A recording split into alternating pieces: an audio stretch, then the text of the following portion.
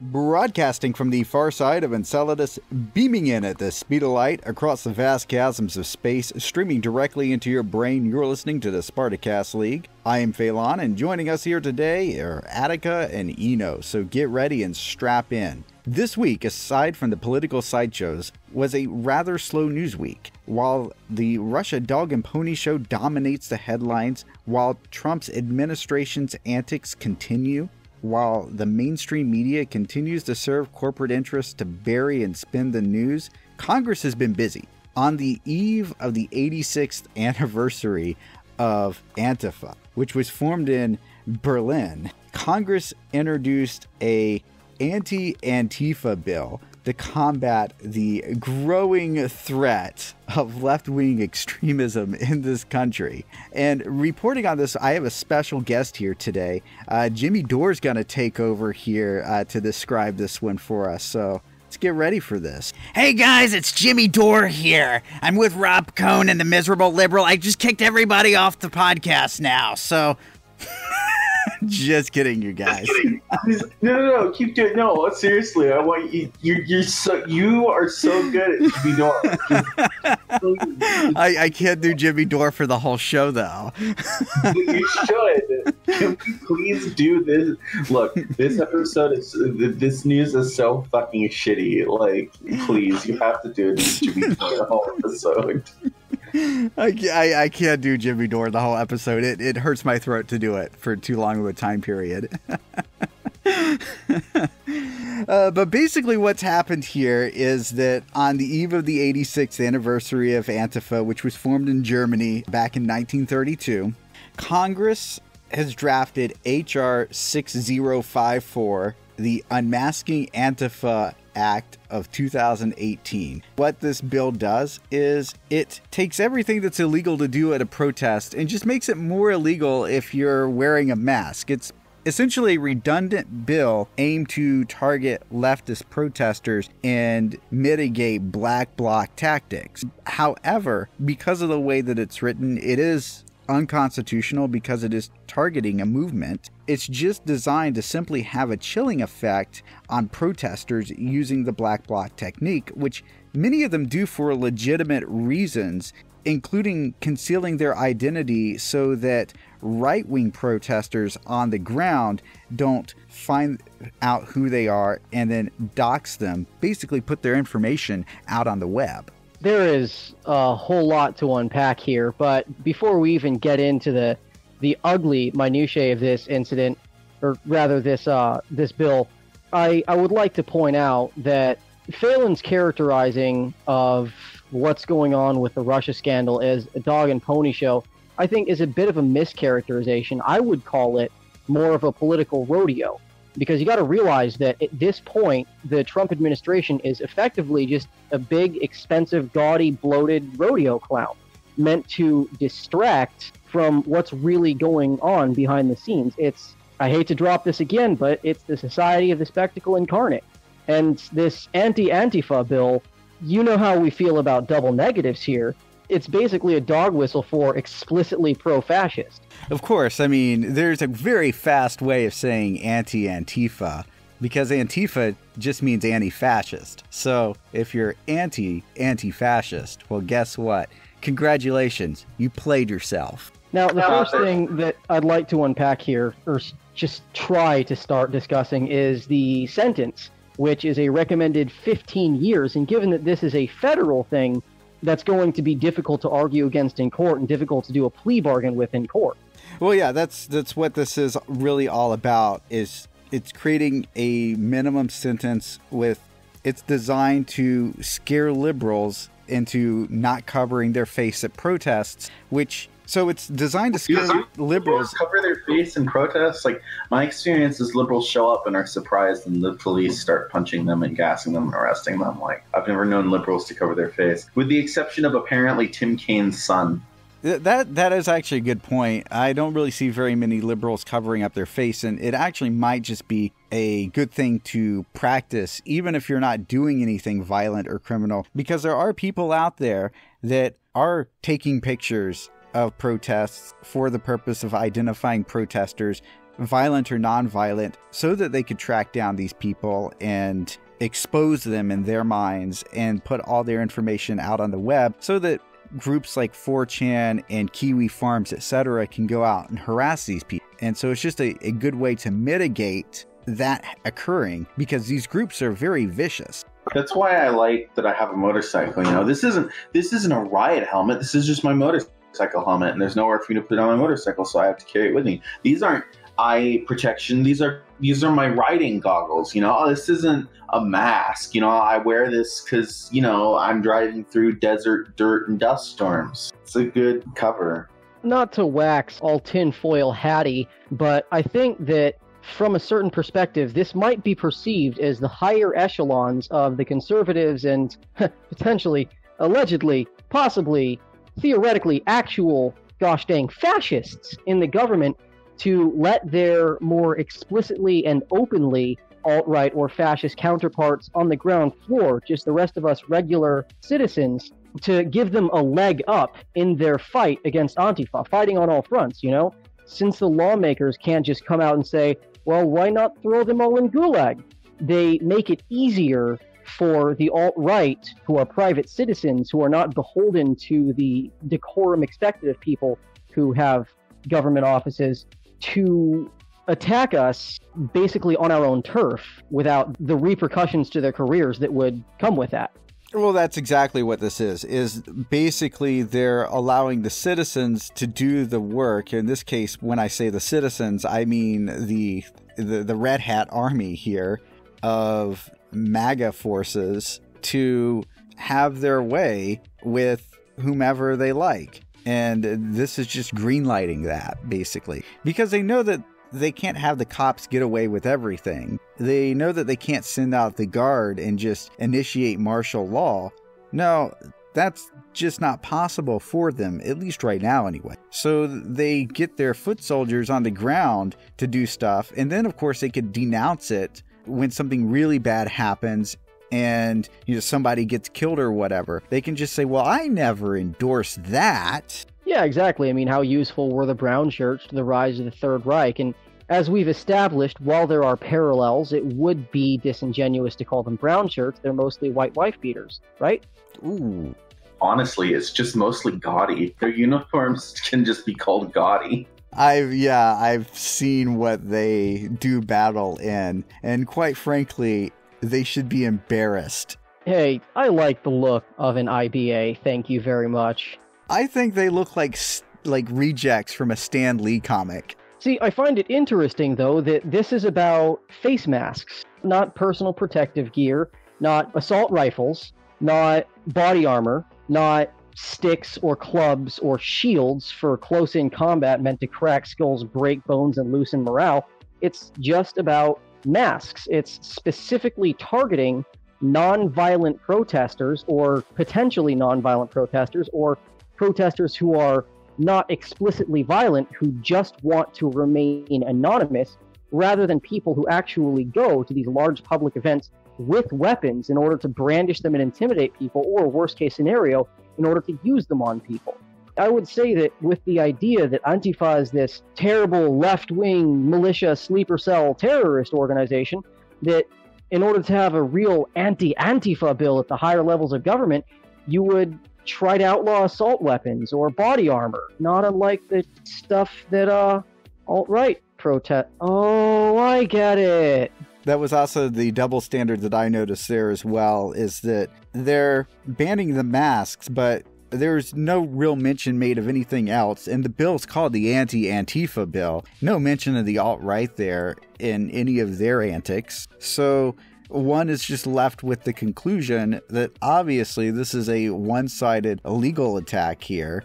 Well, there is one exception to mask wearers to this bill, and to be fair, it's not the alt-right. Who do you think the exception to this bill is? That's a good question. I'm going Who wears masks to protests? I'm going to say it's not food vendor. No. They don't wear masks. Journalists? No. I'm going to say cops. Is it cops? That is correct. It is police officers. Now, one way they're going to try to mask this is they're going to mask this. Gosh. One way they're going to try to mask this, if it gets brought up in discussion about this bill, is those masks are required for the personal protection of our officers. If it goes further than that, they're probably going to say something along the lines of, well, you don't have the right to know the officers engaging in riot pacification or crowd control activities for their safety and anonymity because, Blue Lives Matter. Which actually is unprecedented because it has always been, at least historically, required that an officer identify themselves even if they have their badge covered up. And I believe it's even unlawful for an officer, if asked undercover if they're a cop, to lie, correct? That's incorrect. That's something that was invented by television show writers to raise the drama of any given scene. Oh, now I'm sad. I do know that it is required if they're in uniform that they give their badge number and everything, that they can't refuse to do that. That is a requirement, but ask my father, who, when he worked dope, his undercover outfit was an Eddie Van Halen t-shirt, a pair of cut-off denim shorts, and Smith & Wesson 4566 tucked into his waistband, worn openly. How do you do, fellow drug dealers? So the funny thing is when you told this story, I thought that your dad was a cop in 1982. What year was he doing this in? Working smack in Bernie, 93-ish? Wow, he did arrive late to the party. Eddie Van Halen t-shirt, cut off. Gosh, I mean, the gay in me just wants to... Alright, so another thing that we need to unpack with this bill is the language used, and the fact that the majority of the language used are not clearly defined legal terms. If you could explain that to us in greater depth, please. So what's going on here with the language is that, like you said, a lot of these terms in the bill are not legally defined. They use terms that we use in common speech, like oppress and intimidate, which sound like words that we would know the meaning of, but don't really have legal definitions, at least within the U.S. Code. This creates a problem because they can use this to kind of bend the meanings of those words. So oppressing and intimidating somebody could literally just be interpreted as one protester shouting down another counter protester. And of course, it's very easy to see where this is going. And since the law is written so that if you're wearing a mask and you're oppressing or intimidating somebody in said mask, having an argument with the counter protester at that point could place you in violation of the law. And of course, it's not inconceivable to imagine that an argument might break out between two people at a protest. Theoretically, someone on either side could just go over to one of the police officers and say, "Excuse me, fine young gentleman of wealth and taste wearing military-grade combat armor. That fellow over there is oppressing me with their sign. The size of their sign is intimidating, and that is oppressing to me, and I need you to sort that out." And if the police officer in question happens to be amenable to the cause or ideals of the person fomenting the complaint in question, they might very well be legally justified in grabbing that person, charging them with oppression, which is, because of this bill, now a thing that you can be locked up for, throwing them in the paddy wagon and having them locked up in a federal prison for 15 years for the mere crime of oppressing somebody with the size of their sign. Now, of course, this is a hyperbolic scenario, but tell me that we don't live in a world made of hyperbolic scenarios right now. And then the other dangerous aspect of all of this is Antifa is not even an organization. It's a movement. One is not really a member of Antifa. For them to target Antifa in this way, it's like saying I'm going to be targeting liberals, for instance. It's targeting a position, not an organization, because there's no central Antifa office or anything like that. There's not even really a lot of agreement on everything that Antifa believes in other than really anti-fascism. The problem here with this all is because it's targeting a movement, it makes it easy to just accuse somebody of being Antifa and then using this law or law similar to this in the future that may be written to crack down on them. Another amusing fact in that light is that similar laws already exist in many states on the state level that were written initially to expose the KKK, who engaged in mass terror campaigns and marches about midway through the century around the country. And a lot of those laws that exist on the state level are specifically for rooting out a hate organization, an organization with a hierarchy and leaders and planning committees, etc. Right, and the whole grand irony of this is that while the government and Congress is busy writing all of these bills about the dangerous leftist terror threat in this country, the actual statistics have shown just within the past 10 years, the ADL did statistics ranging from 2009 to 2017, and they found that 71% of all deaths from terror attacks in this country came from white supremacist groups. Only 3% of those deaths were linked to leftist groups in that same time period. 0 were committed by Antifa, by the way. The rest of them was basically just Islamic terror. Leftist organizations are pretty much the least threat to, as far as extremism goes. It is so rare to have a leftist terror attack in this country, and yet we're reporting hate crimes now.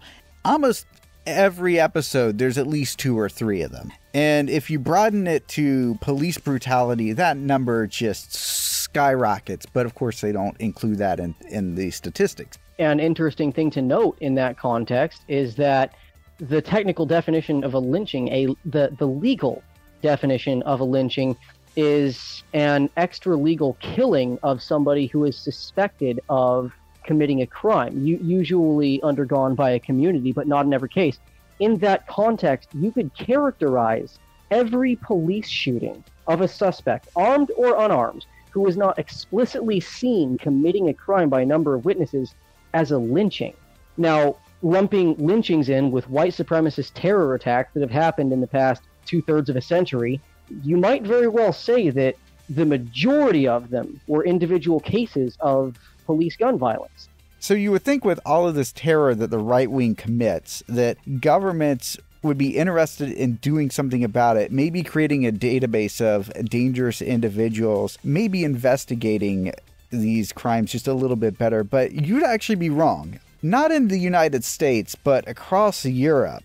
A recent G20 meeting concluded it was necessary for them to create a black bloc task force where law enforcement and intelligence offices would share information gathered on leftist organizations. And this is pretty much a broad scope targeting anyone from environmentalists to communists to anarchists, anything that they deem left-wing and extreme.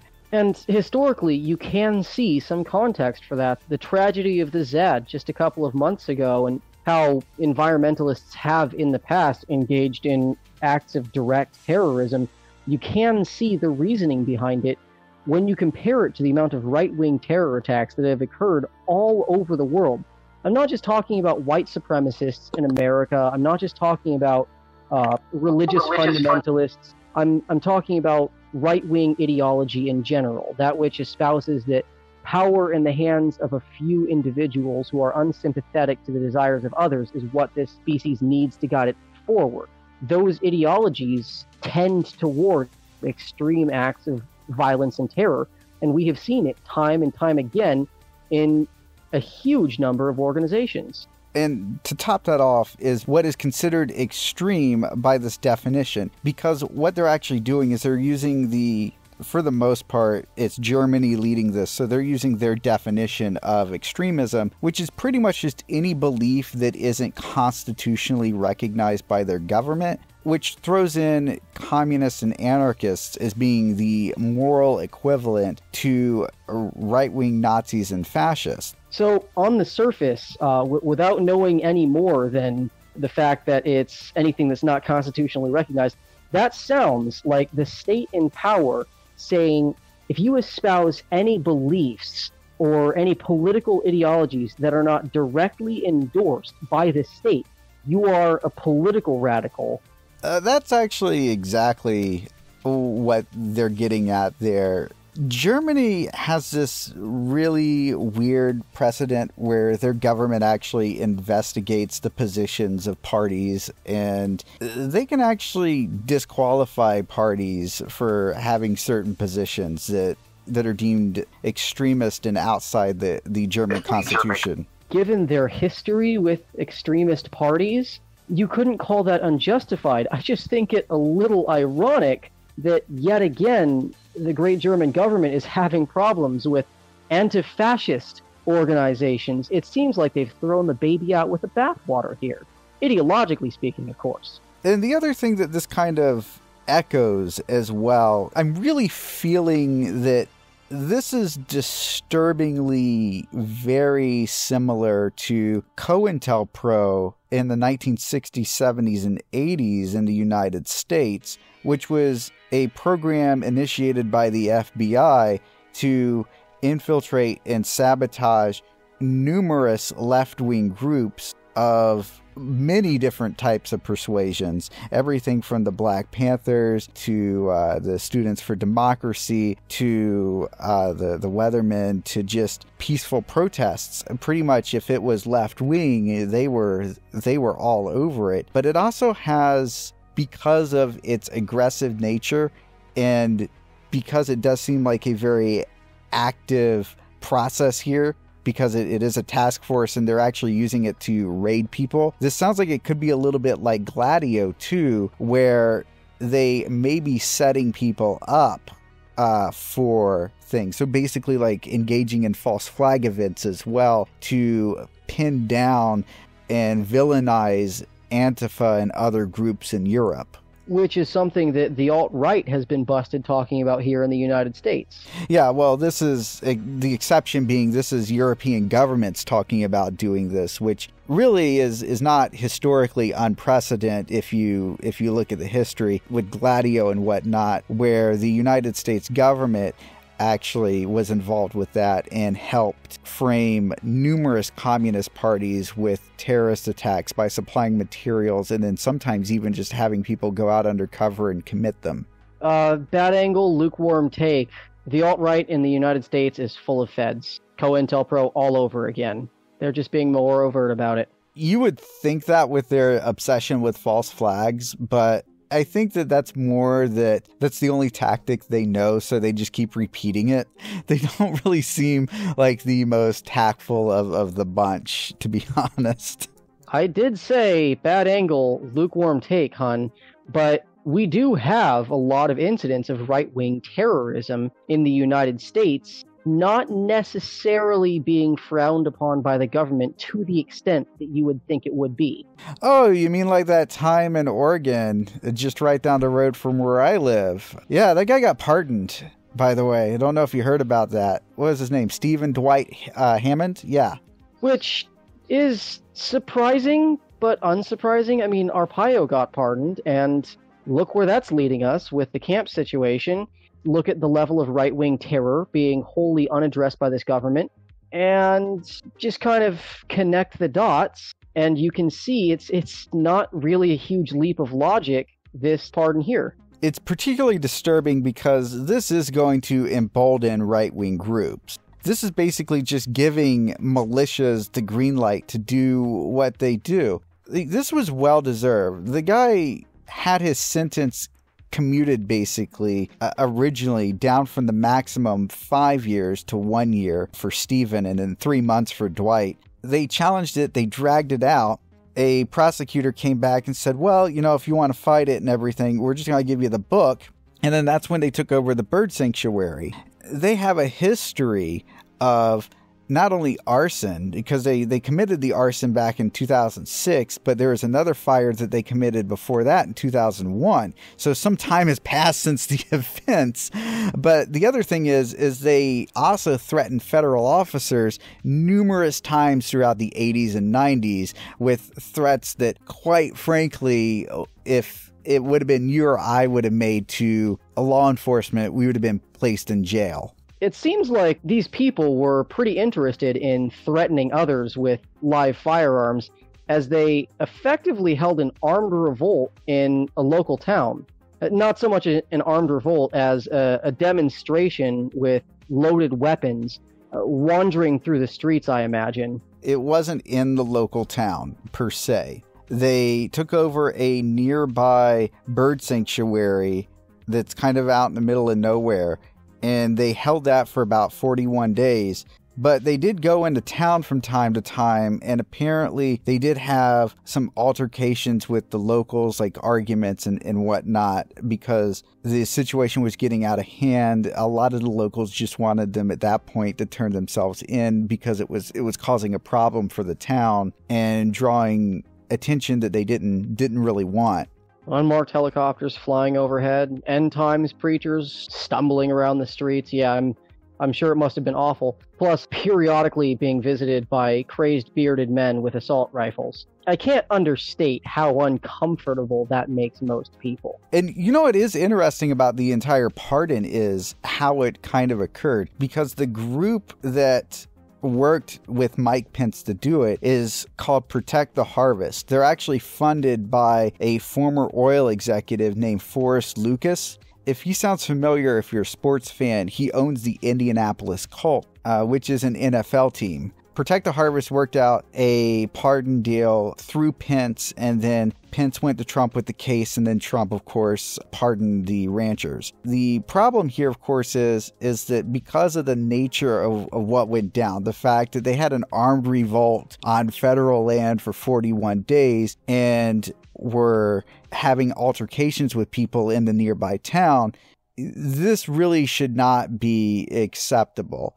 They definitely do deserve the full sentence on this one. This is not something that they should have been allowed to get away with, because this is just telling other right-wing groups now that they can go out and they could do the same thing and they're going to get pardons too, or they're just not going to be punished for whatever they're doing. Well, aside from the armed revolt and threatening townspeople, let's be fair, showing up in town with rifles, did they not start an actual wildfire so as to cover up the effects of their poaching? That's the crime that they actually committed. So what they did is back in 2006, this is when the actual crime occurred, they were out poaching on federal land and they didn't want to get caught, so they burned down the forest where they were hunting.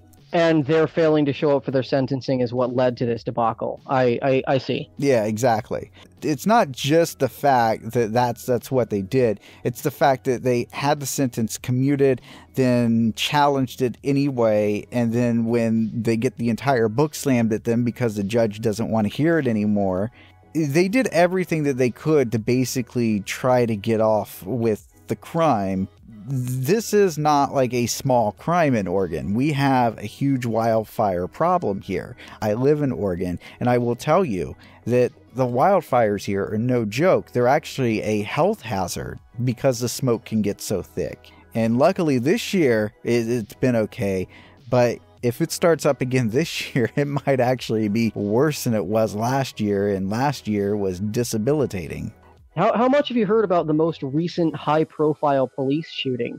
You actually sent that across my desk just hours before the show started. I didn't have a lot of time to look into it. What I was able to figure out from context here is this guy was walking out of a Walgreens. Cop approached him. It sounds like they were asking him a few questions. He got into an argument with her over selling loose cigarettes, which it doesn't sound like he was doing at the time, according to a witness that watched the whole thing go down.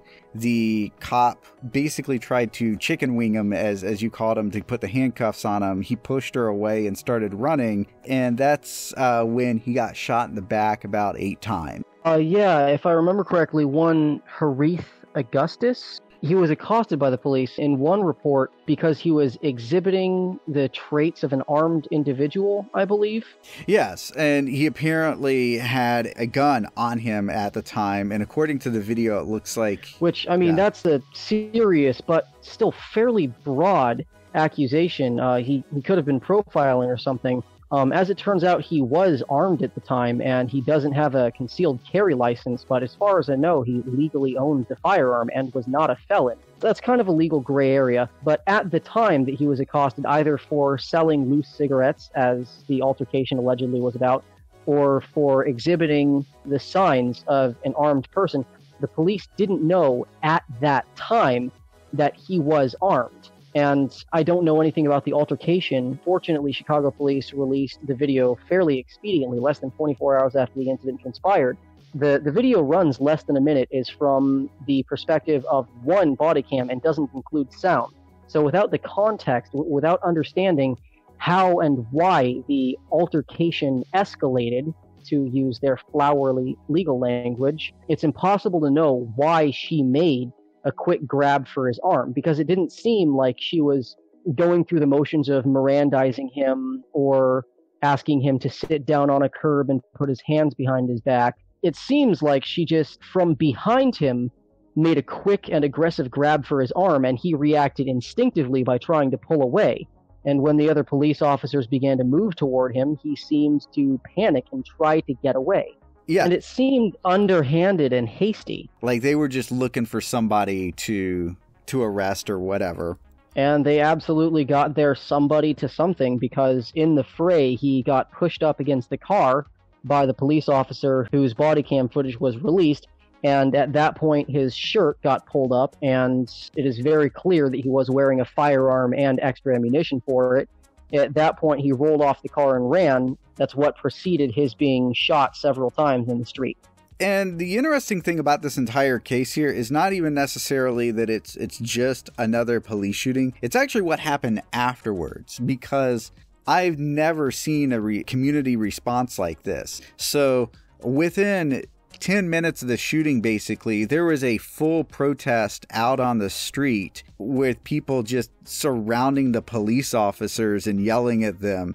Like, this is unprecedented. Who do you protect? Who do you serve? Was one of the slogans that was being chanted, which I think, if there are any good apples in this particular basket, must have shook them to their core, because really at this point, how can you justify this kind of behavior? Again, within 10 minutes, there were, by one journalist's count, approximately 100 people surrounding a line of, just from my having looked at the pictures they took, 2 or 3 dozen cops. And allegedly, about 5 minutes after this crowd formed, the police officer who was engaged in the shooting was rushed into a car and driven away.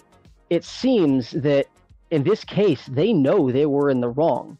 And even though in the body cam footage, this could go either way in court, and you could, in bad faith, argue that mistakes were made on his part and on the officer's parts, it seems that the Chicago Police Department does know that they done goofed this time. Not like they'll ever pay for it. Like, literally the reason I'm being so quiet is because, this is the only good news. The only good news is that when someone got shot today, it took like 3 minutes for a crowd of 100 people to form.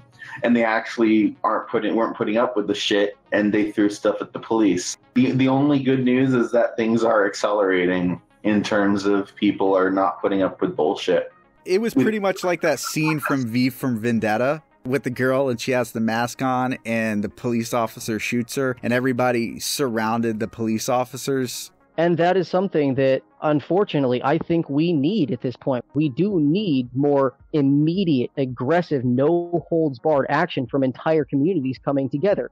We need accountability on the ground with this sort of thing, because we're obviously not seeing it in the court system. Well, they say that a full investigation is underway for this shooting, but we know that... Yeah, that means they're hiding evidence. It was the police, though, that did actually start the violence when the crowd formed. I mean, the article... It's always the police that starts the violence. Well, yeah, they started pushing the crowd and everything, throwing punches. Like, they were the first people to throw punches. There's no such thing as an unpeaceful protest. All protests start peacefully, then the police tear gas people, then someone throws the tear gas canister back to the police, and suddenly it's all they're violent protesters, and then they just start fucking massacring people and call it a quote violent protest as justification, and the news just goes along with it.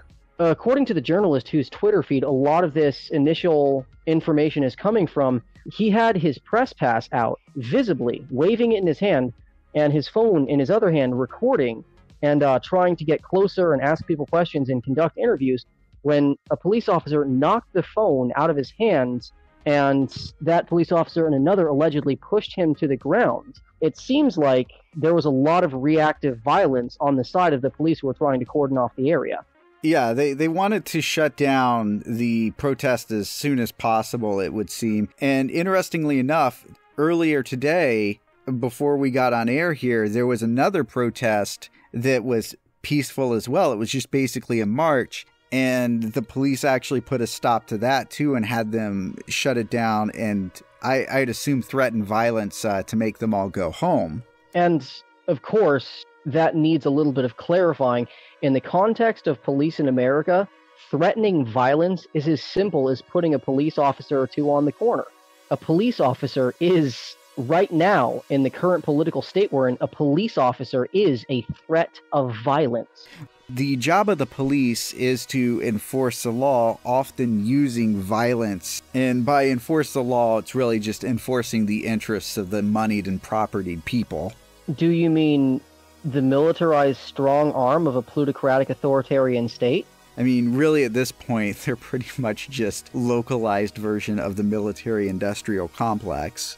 Ooh, that's a nasty take, but I'm not going to sit here and disagree with it as much as I'd like to. It seems like, as we touched on and alluded to earlier, that a lot of the hate crimes that we're dealing with are coming from the police. But unfortunately, that's not our only source. Oh, yeah, and that wasn't the only hate crime that happened in this country, of course. I mean, it happens all the time. But there was one really notable and really nasty case that did emerge this week. A African-American woman beat up a 91-year-old Mexican grandfather and yelled at him to African American woman beat up? Yes. Read the notes. It's not supposed to happen. It's not supposed to happen, but it happens more than you'd like it to. This is how the elites keep us down. They divide us up and have each other fighting over it. Just look at how legal Hispanics don't like the illegal Hispanics, supposedly. You know, that kind of thing. It's definitely a thing. It's a very popular alt-right talking point. You'll find it in a lot of their chat rooms. You'll find it talking to your friendly Republican neighbor. Oh man, you have no idea though. Racism isn't just coming from whites. In fact, whites are the least racist people I know. You ever seen how much Filipinos hate the Japanese? You know how much African Americans hate Mexicans? It's a very common talking point, and that talking point is rooted solely in the efforts of the ruling class to divide the proletariat against themselves, against each other. We do hear this in other fashions, too. Another one that they like to throw around is, there's no such thing as LGBT because all of those things hate each other. So you're right. It's a talking point to divide solidarity and break it up so that everybody's fighting everybody else. But getting back to this guy was just going out for a walk, and what happened was he's older, so he's kind of, he may have been bumbling around a little bit, but he bumped into this lady's daughter, and she just basically flipped her ass over the entire situation and started throwing punches at the guy and screaming at him.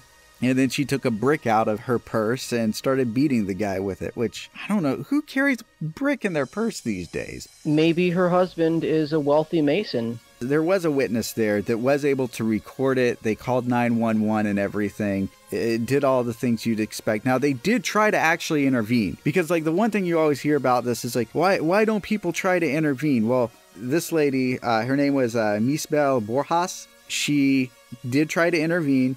And she got up to the person, and the person said, "Yo, you come over here and interrupt me, I'm going to hit you with this brick too." And so she basically backed off after that, not wanting to get hit by the brick. And apparently there were some people watching as well from across the street that also came over and then started joining in on beating this guy up, yelling at him, calling him a pedophile. This is heartbreaking and unbelievable and terrifying all at the same time. This is like, do you remember like when you said, do you know what the legal definition of a lynching is? And it's basically just a mob trying to extrajudicially execute the law, basically. This is essentially what this is. The problem with all of that is that oftentimes, a majority of the time, no crime has actually been committed. Like, this guy did nothing wrong. All he did was accidentally bump into somebody on the street, and this could have been something that you or I could have done, but because of his race, he was brutally beaten for it. I know that this is a topic that we need to discuss whenever it comes up, because it's something that we as a culture cannot afford to forget or sweep under the rug, but can we get on to a less depressing topic like the cartoonish evil of the Nestle Corporation? Not so much Nestle this time, maybe, perhaps, we don't really know because we don't have proof. But yeah, let's talk about the history first of this, just to kind of, so that we can unpack all of it. So, back in the 1970s, there was something called the Nestle infant formula scandal. Some of you people may know what I'm talking about here. During the 1970s, Nestle marketed infant formula to women in nurses' outfits in hospitals across the country. And in fact, they even still do this in hospitals today in developing nations. What would basically happen is this formula is really expensive, and they're giving out these free samples. And it turns out, after about a month of using the free samples, the mother would stop producing breast milk, and the person that was getting the free samples, of course, would be cut off from getting free samples and have to purchase this. Now, in 1970 dollars, this formula cost $7 a week for a single infant. So this was pretty expensive stuff at the time. Because it was so expensive and because it was marketed to pretty much everybody, including people that didn't have the ability to cough up this kind of money, what would happen would be oftentimes these people would dilute the formula down, assuming that they even had safe water to dilute it from. And the babies would die from malnutrition. It was reported in 1982 that there were 1 million deaths every year from that time dying from infant formula due to malnutrition. That's not a flat number on malnutrition deaths in infants worldwide. That is infants dying of malnutrition as a result of the poorly mixed and heavily diluted formula, correct? And also other problems because tap water or just whatever water was being used at the source oftentimes had chemicals in it that were disruptive to the development of infants, or maybe it wasn't as clean, it had bacteria in it, etc. That all kind of contributes to that. Breast milk itself is formulated in such a way that it contains like everything a baby needs to survive and then some. It's basically a whole nutritional food for the infants. You know, imagine that the evolution would be that effective, if you will. I don't care how good you are at science, you're not going to effectively argue with a couple 100 million years of hominid evolution. Thank you very much. But even past the logic of that, we have hard data supporting the fact, the concrete scientific fact, that breastfed infants are healthier than infants who are on formula. Not only are they healthier, it turns out that if your infant is breastfed within the first 6 months, they have a 5 to 10 times less chance of dying. So the mortality rate quickly drops there, and that number is just staggering. So that really does tell you that there is something there. And it is recommended by physicians that outside of edge cases where the mother can't produce milk, that yes, they should breastfeed their kids.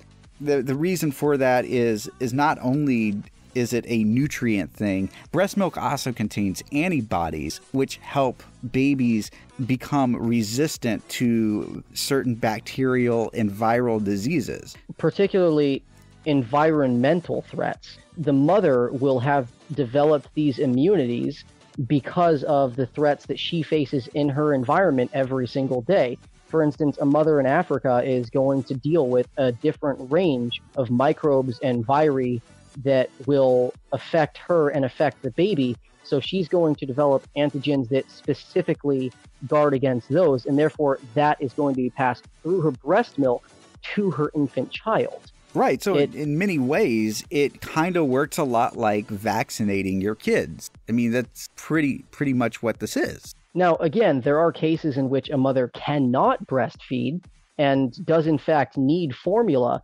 but this being marketed to and pushed on people who didn't know any better and didn't actually need it, it almost seems like if you have a very lucrative product and you're trying to sell it to everyone, irrespective of whether or not they need it, and you give them small doses for free to make them dependent on it, and then begin charging them as soon as they're dependent upon it, that seems like it would be illegal in certain contexts, don't you think? It should be. This is basically the business model of a drug dealer. This is the business model of the guy that sells you heroin. Hey, have this little baggie here, or whatever. I don't do heroin. I don't know what it looks like. Snort it up, inject it, whatever. Have fun.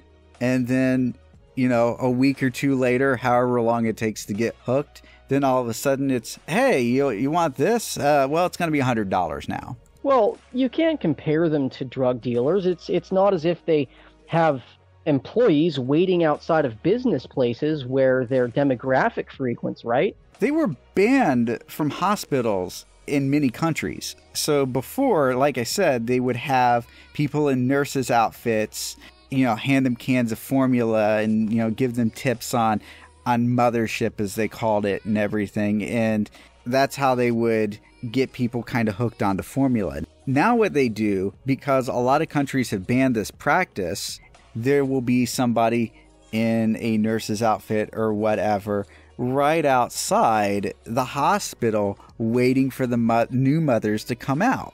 I just imagine some dick in a fedora and a trench coat loitering outside of a hospital as soon as a new mother and her husband and their infant child walk out to their car. He runs them down and accosts them. Ma'am, I see you've got a newborn child there. Now, I'll bet your nipples are already sore from all that breastfeeding I'm sure you've done in there. And I've got this wonderful new solution that you might like to hear about. Let me tell you about infant formula. Yes, exactly.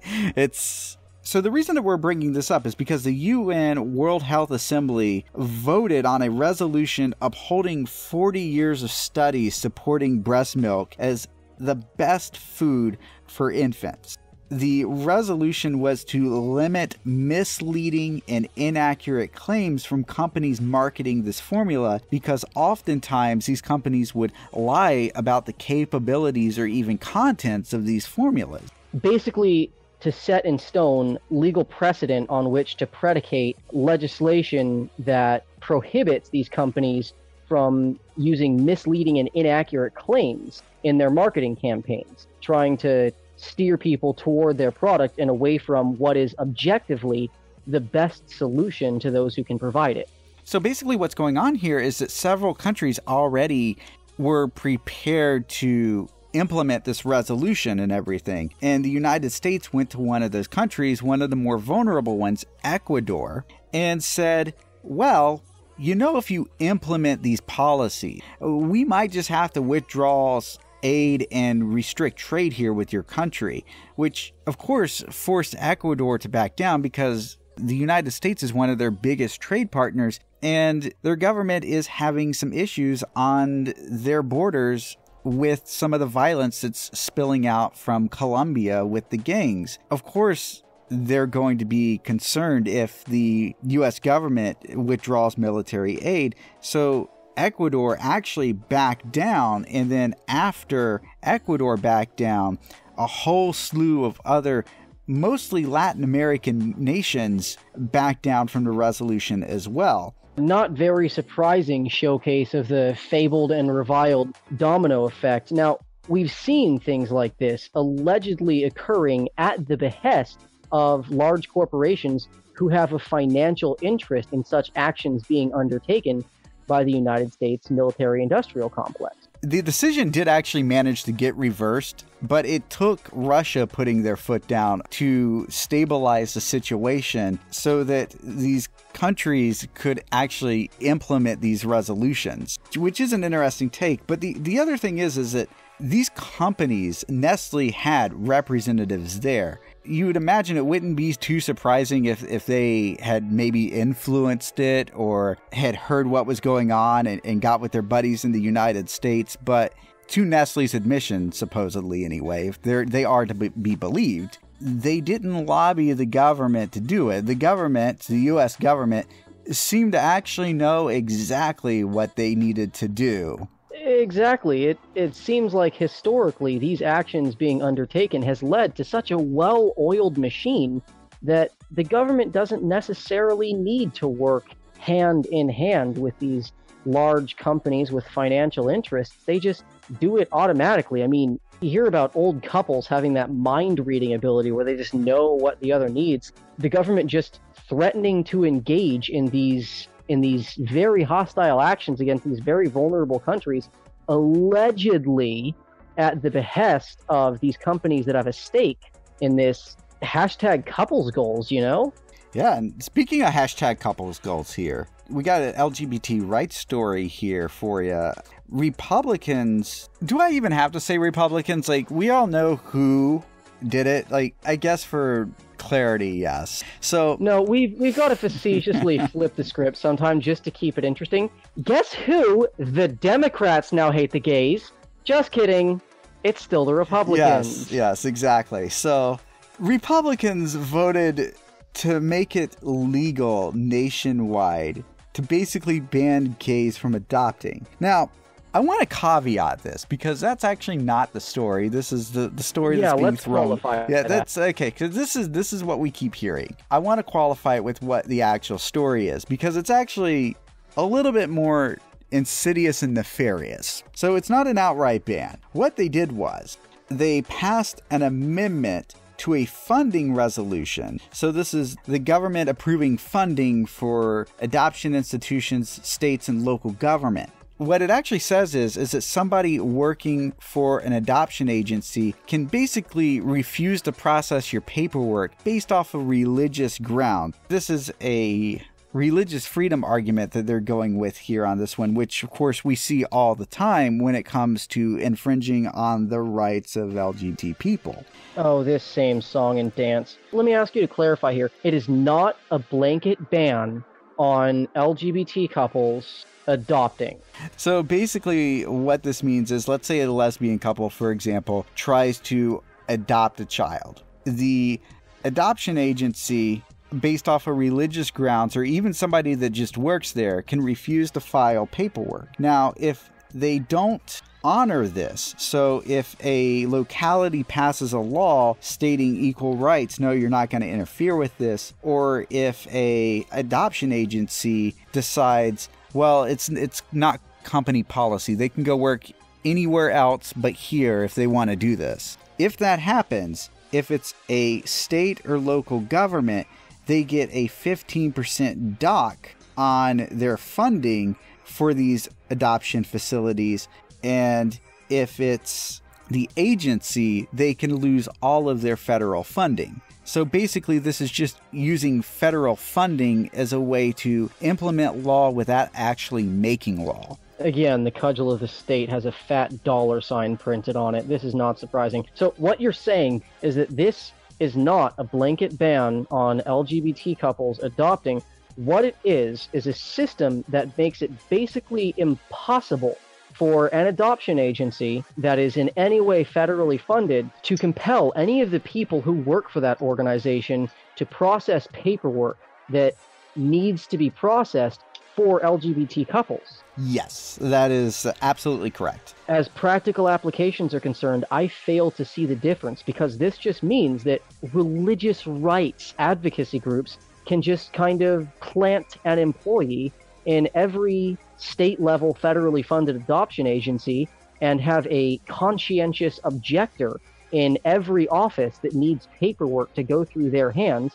This conscientious objector can flatly deny the paperwork to any of these hopeful couples and therefore take the entire process for these particular couples to a grinding halt and make it practically impossible for them to legally adopt. You got it. That's exactly what they're trying to do.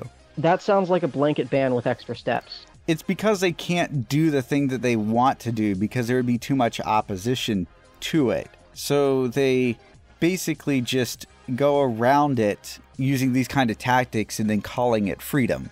I mean, this is old hat for these people. When the mean old liberals take away your bullhorn, so you've got to use a dog whistle. We need to be paying more attention to this kind of tactics because this is the exact kind of tactics that we can expect in the future from this camp. Whenever we see these kind of things, it's still important that we report on it and we report accurately, because if we don't report accurately, these same people are going to come out and, of course, call us liars. It's one of those kind of things that we do have to be very, very careful about. I don't understand, like, who's adopting? Millennials can't even afford houses. We can't afford families. We can't even afford new cars from this decade. It's great that you ask who's adopting. It actually turns out that there is a great need for people that are willing to adopt kids. And it also turns out that LGBT people are more willing to adopt kids. And to top it off, guess which person, queer or straight, is more likely to be in a stable relationship in a stable household? Gay men. Yes. I specifically. thought you meant yes, queen. Gay men specifically. Actually, LGBT people in general actually have more stable relationships with each other than straight people do.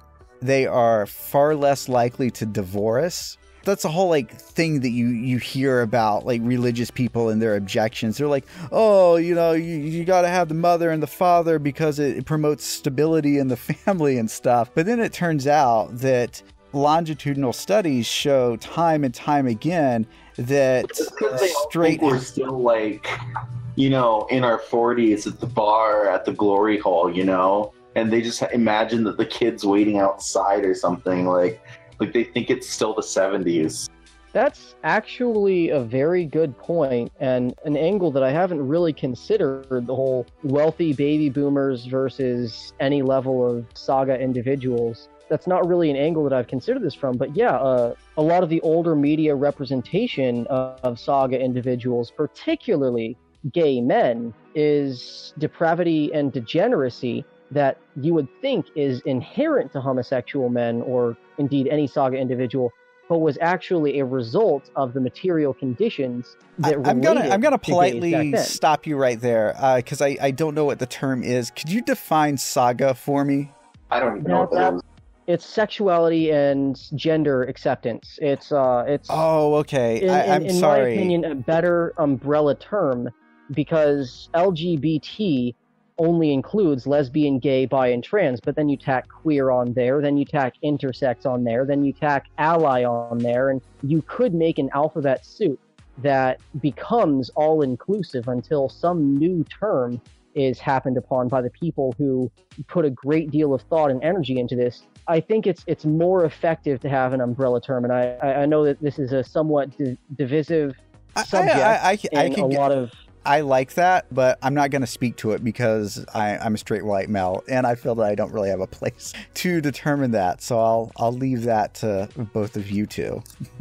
I'm just fond of umbrella terms that leave no one out and try to offend no one. I've seen a lot of discourse in the LGBT community that tries to overtly or subversively exclude certain members of the community. Again, the whole facetious drop the B campaign, or the very real exclusion of aces, that's asexuals, from it, saying that A in the LGBTQIA stands for allies, or the Q doesn't stand for queer because queer is a slur, the Q stands for questioning. Or the 4chan opt to add P to it. Yes, there's a lot of flack being thrown around by a lot of different interest groups that I personally don't care to jump in on, because even as someone in that community, I'm not the most well-educated, and I'm simply not willing to commit that much time and energy and vitriol to a I just want to subject. fucking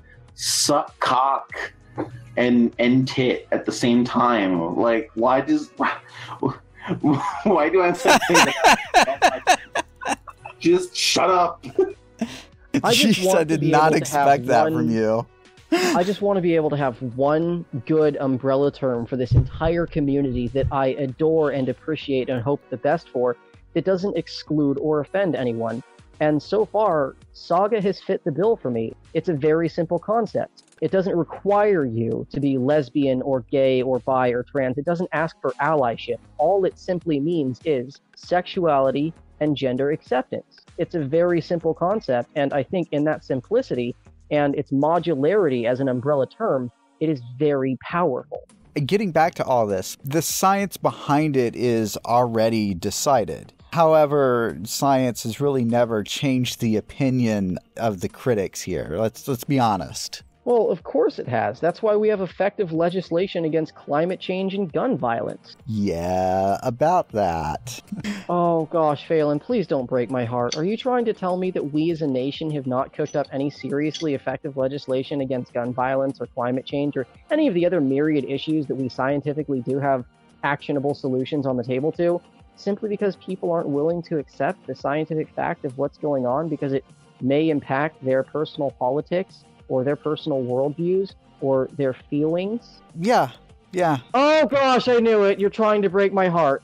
Next subject, please. Okay, who likes the internet? I'm on the fence about the internet. Mostly it's a good thing. What do you think about dank memes? Mostly on the fence about them? Well, I got some good and bad news for you. Are we talking about memes? Yes, the memes may be disappearing from the internet because Articles 11 and 13 were passed by the EU. They will be going up for adoption here. Ha ha ha ha. The vote was approved 15-10 for Article 11 and 13-12 for Article 13, which, yeah, I know some complicated numbers there. I'm sorry. I love numbers. So sue me. Okay, well, don't actually sue me because I don't get any money, so you're going to be very disappointed. Basically, to kind of recap on this, though, Article 11 was the creation of a link tax. Basically, the thought behind it was to prevent search engines from deep linking news articles and whatnot. But what it actually effectively does is just requires a license or an entity to pay a tax to provide a link and snippet of material. So this could effectively shut down sites like Wikipedia that describe materials within links or have to provide snippets for primary sources. So it creates a problem there. Article 13, which is actually in some ways even worse, basically calls for creating a content scanning service which copyright holders would upload material to so that uploaded material on websites could be scanned against. This includes code like you'd find on GitHub, images like memes, videos, music files, etc. Now, to our listeners in the United States and South America and the icy moon of Europa, and pretty much everywhere that is not the European Union, this will actually affect you, because I don't think I need to remind everyone that content creators span the entirety of the world. Anywhere that content creators upload will be affected by this. Now, the nasty part is about this implementation is that it doesn't call for a unified implementation, which makes this even worse, because this means that countries could band together to all create one solution, or we could end up with 20-something, how many ever countries are in the EU right now, implementations. So as you can imagine, it's probably going to be a little bit of a nightmare, probably something in between. But what's going to happen here is that because the EU is such a big part of the world population, services are just going to create systems that are pretty much compatible with these laws. What we end up with is a global system simply because of the global nature of the internet. Because really all it takes is one major company to create one bad law, net neutrality, and all of a sudden the entire world's going to suffer for it. Yeah, particularly in countries like Great Britain and Germany that have a lot of companies in them that own a lot of intellectual property. Think of it like this. Every company in the EU wants you to have a shot glass full of liquor. And if all of them were required to give you the same amount of liquor, drinking 20 half shots of, melon liqueur probably wouldn't give you alcohol poisoning. But if a couple of those countries decide to go above and beyond because their good friends pressure them to play hardball, you're probably going to get a couple of full shot glasses of Everclear, and you will have to deal with those as well as the lesser offerings of the other countries. It just means that if, say, Germany wants to do a blanket ban on this company's logo, to hold with the metaphor, if Germany wants to give you a glass of Everclear, you're going to have to drink that too. It's going to cause some very serious problems across the board universally. Are you saying that you can down 20 shots of melon liqueur? Have you ever been to a furry-con, Phelan? No, I don't have a fursuit. I've always wanted to go to one. If I have the money next year, I actually might go to BFLC. So you guys will get to see me there in my not fursuit because I don't own one. I haven't been to a con since before I was of legal drinking age, and I haven't been to a single con where I didn't catch alcohol poisoning, which is great. We're thinking about BLFC next year, so you might actually get to meet us. So, getting back to Articles 11 and 13 here, this is so severe that the inventors of the World Wide Web, Vint Cerf and Tim Berners-Lee, actually released a statement declaring that this was a danger to a free and open internet. And of course, other writers, Cory Doctorow, the Creative Commons Institution, and the EFF have all released similar statements as well. I thought Al Gore invented the internet. I don't even know, what is the origin of that? I assume he passed some legislation or something that he thinks made it possible or some bullshit like that, right? Firstly, he actually never said, "I invented the internet." That is a misquote. He actually said that he passed the initiative for inventing the internet or something to that effect. And it got twisted around by right-wingers on talk radio who never actually played the clip and just described it to their listeners, and so it got twisted around to Al Gore invented the internet. That's how that happened. I thought Al Gore invented global warming. Really, I didn't realize that was like a right-wing joke in origin. It was. Well, it was a misquote that was floating around, but apparently it started from the right wing. Big surprise there that they would misquote Al Gore to make him look stupid. But hey, if the internet doesn't work out, we can always move back to BBSs. I still got my dial-up modem. Los Angeles Times wrote this great article this week. I don't know if you guys saw it. No surprise, employers are willing to do anything to find workers except pay them more. Like I said, before the show, after my campaigning today, that it really does seem like liberals are kind of waking up. I've kind of gotten that feeling too lately, speaking to a lot of more liberally people online. I'll admit, I don't really speak to a lot of liberals. I stay in my own circle and other circles. Apparently, you guys know who you are if you're listening. Thank you. Especially if you stayed with us this long. Doubly thank you for putting up with me and everybody else. No, the Raiders. And, Oh. Yeah, they got a huge man crush on me, by the way. I could have got so much internet tell this weekend. I tell you what. They tell you what. With this article, there were some very interesting facts here on this one. So what we have right now in the United States is a supposed labor shortage. Simply, there are more jobs than there are people willing to fill them or able to fill them. Instead of paying more, the companies are just complaining that they have to pay more because it would cut into their profits. In fact, one analyst from Citigroup, after United Airlines decided to pay their workers more, complained, labor's being paid first again. Shareholders get the leftover. Which, objectively, no, not even kind of. But beyond that, it's just such a silly, backwards, entitled way to think. It is. Factually, corporate profits have went from under 4% in 1992 to about 6.5% in 2016, while at the same time, labor's share dropped from 46 to 43, and labor's share peaked at 51.5%. So labor's share has consistently been on a downward spiral for almost 30 years now, and wages have been stagnant pretty much since the early 80s. So basically, this is just all guillotine talk at this point. And they'll never see it coming either. This is exactly why labor does need to become organized. This is why every show we say, hey, get out there and organize, do stuff, direct action, because this slide down on the wage scale, this happened pretty much directly after unions were declawed in the United States.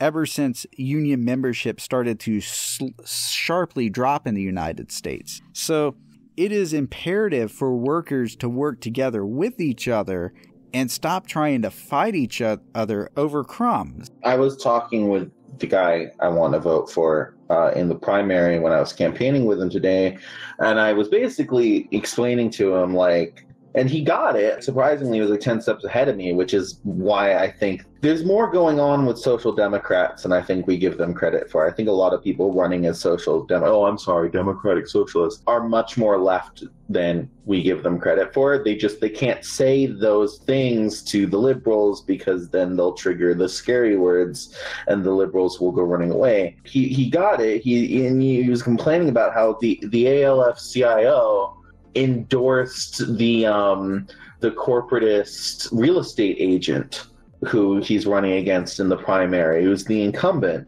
Of course he did, because the AFL-CIO is, at the end of the day, also a business. They are a corporation. They're a corporate union, which is why, in addition to our corporate unions out there, which are fine and dandy and good, if you can do that, they do provide some great benefits out there for their workers. Do that. That's okay. I'm not 100% opposed to it, but I'm also not 100% for it. But also, really consider joining the IWW, because even if you're part of a corporate union, you can still double card with the IWW. The only union you can't double card with the IWW is the cop union. I was just gonna say, the fraternal order of plutocrat bootlickers. Going back to what this quote about labor being paid first, though, and to shareholders getting leftovers, he said this after United Airlines decided to pay their employees more. You know what their shareholders did? Was basically try to sell off, which dropped down the share price of United Airlines. That's the kind of plutocracy that we are dealing with in the United States, where corporations, if they do decide to pay their workers more, then they're going to be punished by the plutocrats and by the stockholders, etc. We have to make sure that labor in this country is strong enough to withstand that urge from these shareholders who don't give a damn about the average person. Well, I mean, isn't that literally the point of owning a share? Is you get the crumbs left over after the company is done operating? When you purchase a share, you're not paying for the company to do its job. You're lending them money so that they can give you more money back, when it's like a silly version of long-term government bonds, isn't it? Yeah. If the company that you invest money in is profitable, you get the bleed off of that profits when it's done paying its operating costs, which includes its employees. The employees are more entitled to that money because they are critical to making more money for you, ostensibly. You're supposed to get the breadcrumbs. That's how it's supposed to work. Yeah, but there was another thing that you did say when you were talking about raising the minimum wage at your work, that one of your managers had interjected and said something about how people should vote and there would be consequences, which, by the way, I had that same thing happen to me and I shut my manager up too, in very kind words, and told him, hey, you really shouldn't tell other people how to vote in that language. It's very much illegal. You had a very interesting explanation that I wanted to then compound on. Could you go over that with me? Well, at this point, I was just barely getting into leftism. Most of it seemed like a lot of common sense to me, and compounded upon my less recent, but at that time more recent interest in radical feminism kind of pushed me toward leftism. At the time, on the referendum for changes that would be made on a state level, one of the things that we were supposed to vote for was whether or not to raise the Arizona minimum wage from $8.25 an hour to $10 an hour. And my super libertarian manager at the time was telling my coworkers and I, he was saying, well, you know what happens if you vote for that is inflation rises, because all of these companies, they're going to need to pay their employees more, which raises their operating prices, which means in order to cut a profit, they're going to need to sell their products for higher. So you're going to get that money, and it's not going to mean anything because everything is going to cost the same comparatively, and eventually the prices are going to raise anyway, and you'll end up even poorer. So this is in the middle of a workday, working on the line with a bunch of these kids who looked up to this guy, and I was like, hey man, see what you're talking about right here, trying to influence the way that your subordinates vote is actually a conflict of interests, and that's something, if I remember correctly, they speak very explicitly about not doing back there in manager school. So maybe if you just couldn't. But just before we stop talking about this, I'd like to add to the conversation that it's been shown time and time again in places where the minimum wage did go up. When you pay your employees, your minimum wage employees more, they have more money and are therefore capable of spending more money. Now, going from $8.25 to $10 an hour is going to be a roughly 20% increase in the spending power of everyone making minimum wage, which means that everyone making minimum wage is going to buy roughly 20% more things from these companies, which means that even if they don't raise their prices at all, their profit margin is going to increase by roughly 20%. And the amount of money that they're going to be making with that 20% added on is going to dwarf the amount of money they're going to be losing adding that 20% into their employees' paychecks, which means that either way, we're going to have more spending power and they're going to be making more money, even if they don't raise their prices, which they probably won't because competition in a small town like this is still something that they're going to have to contend with. And then he got all pouty and sent me home early. And the other thing is oftentimes the actual amount that prices would have to raise due to wage inflation isn't that much. The second thing is that it's called exactly that. So they're talking about wage inflation, which is not a huge contributor to overall inflation. In fact, it's one of the smallest contributors to inflation. What inflation actually is it's an increase in the money supply. So this is literally there being more money in the monetary system. That's what that is. And because there's more money, the value of the money goes down. Usually inflation is caused by the Federal Reserve basically printing up more money or manipulating interest rates or banks changing lending policies on large scales. That's what causes inflation. Inflation is not caused by wages. That's one of those big myths and it's a big misunderstanding. The second point, and actually my second point's related to your point, a lot of capitalists don't really seem to understand how capitalism seems to work. One of the signs of a healthy economy is a high value of what is called the velocity of money. And what that means is how fast money changes hands or how often it changes hands. In economies that have high velocities, the economy is healthy and usually booming. In economies that have low velocity, where there's not much trade of hand of money, those economies tend to suffer. And this actually shows up in recession cycles. Before a recession occurs, velocity of money starts sharply dropping in most cases. It's very rare that you'll have a recession in a time period where the velocity of money is high. Usually this happens when it slows down. So right now, the velocity of money hasn't really changed all that much in the economy. And the reason is because the wealthy have most of the money and aren't giving it to the workers. So the workers aren't spending as much money as they would. It's usually a bottom-up process. Well, if the rich people trade huge amounts of money with one another, logically, that some of that money is going to be given to merchants with less capital, and then they're going to have to pay their workers who are going to use it for basic amenities. You know, theoretically, the money should trickle down from the top. We should try that. Has anyone ever tried that? A type of capitalist economics where the money trickles down from the top. Like a golden shower. Okay, pump the brakes. This is going to a dark place, a dark, smelly place. I was going to say like the time that Reagan gave America a nice golden shower and the economy immediately went into recession after he left in 92. It's been proven time and time again, when you do pay your workers more, the economy is healthier because people are more willing to spend on extraneous stuff, which is what keeps the economy going. And then on top of that, people could actually afford to live, which means that they live better lives. Who would have thought? But of course, capitalists run it for everybody because they simply just don't understand how their own system works, and they put everybody, including themselves, in danger.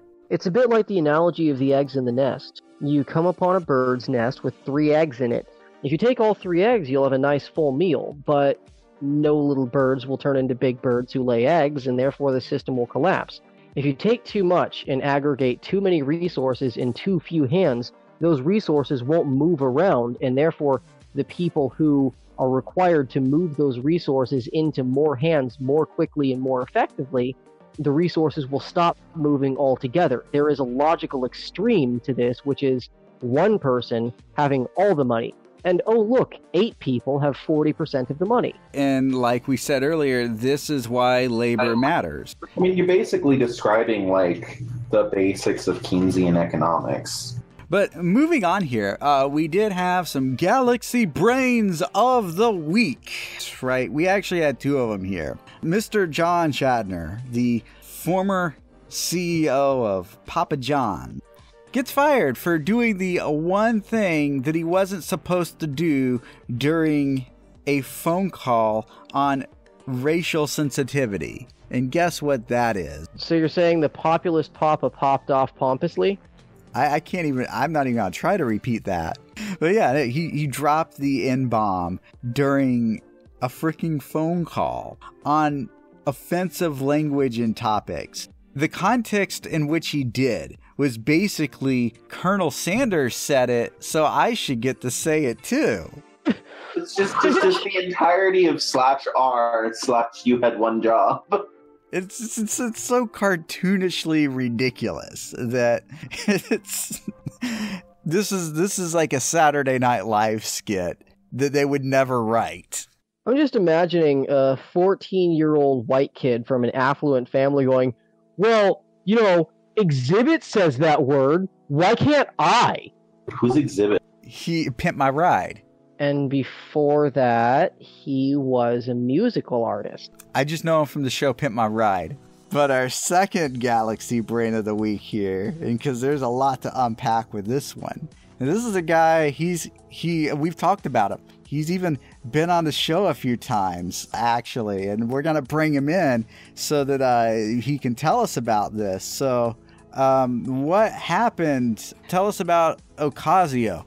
An admitted communist wins the New York primary, putting America on the path to complete corporate control. Whoa there, Alex. Whoa. You gotta stop with that.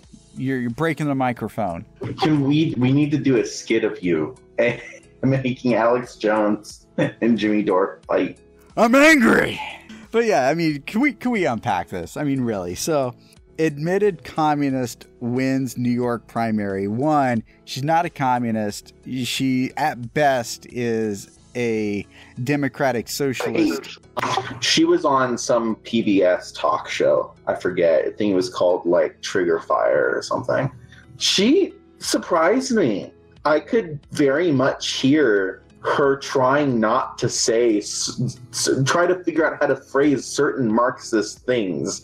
She was one step away from saying labor theory of value. So we may be underestimating the Social Democrats' understandings here, because she seemed like she might actually be a Marxist. It definitely didn't feel like capitalism, but healthcare. So, like, she couldn't just come out and say, capitalism is evil, whatever. Well, you're not going to get that from a candidate, and I really wish people would understand this.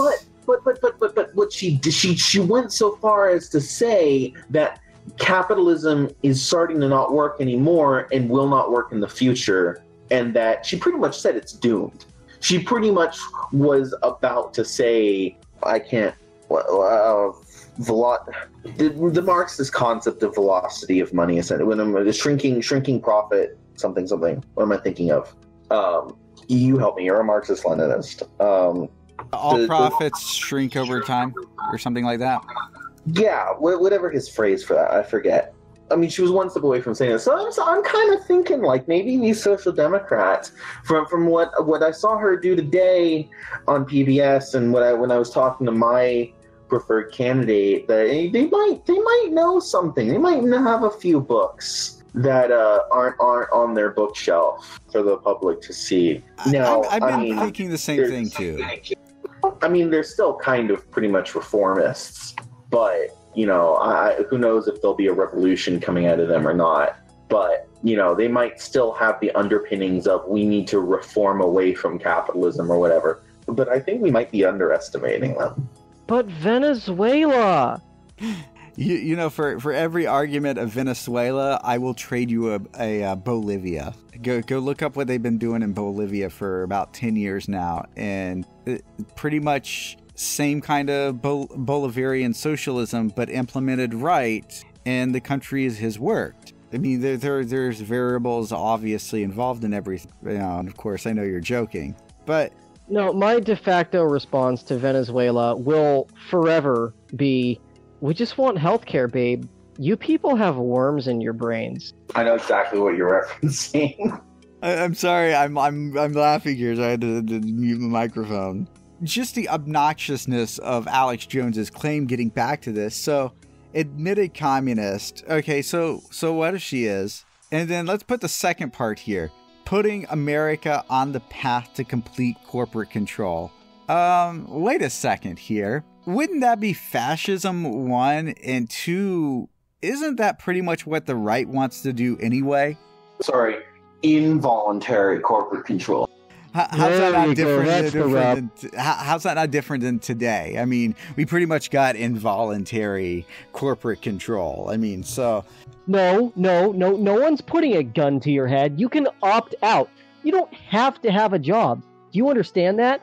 No, you don't have to have a job. It is not compulsory capitalism. You can opt out. No one has a gun to your head. And if you ever think any differently, remember, Venezuela. That's always the argument they give too. And they're so easily disproven. Animal Farm! 1984! And the best part is George Orwell, in, I think, 87, he said, if I had been paying more attention at the time to what they were protesting, I would have sided with the anarchists. All Animal Farm is The Revolution Betrayed, the novel. Okay, Trotsky. I'm sorry, I'm a bit too tired. Can you ape my spiel about how I love you all, and I have great hope for this movement, and I really seriously hope that we all just fucking join unions and actually speak to one another like human beings? Yes, I can. So thank you all for listening tonight. We love you. and go out there and become anarcho-syndicalists or communists or whatever. And if you liked our podcast, share it, like it, subscribe to us. Follow us on Twitter. We're at Enceladus1.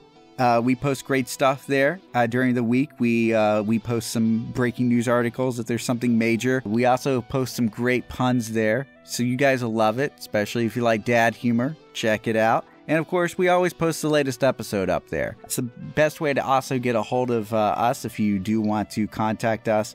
And keep an eye on our Twitter, because we will be making some very, very major announcements there pretty soon. I know I keep teasing it, but it's a lot of work. So thank you guys. I love you all. Take care. Good night and good luck.